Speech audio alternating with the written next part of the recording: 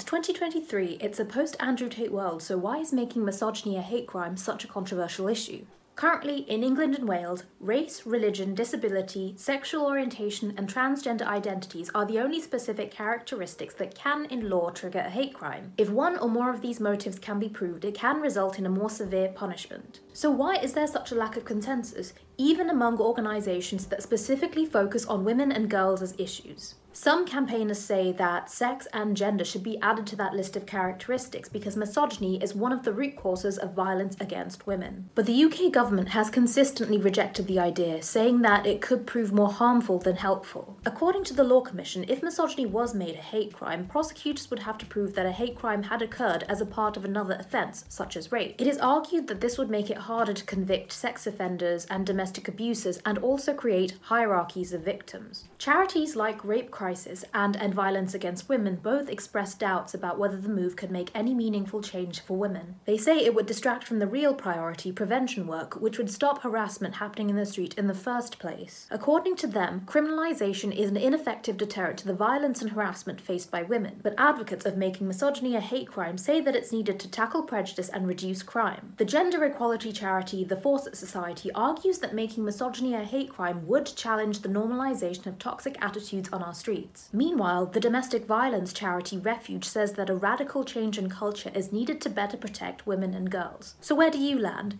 Is making misogyny a hate crime just symbolic? Will it do more harm than good?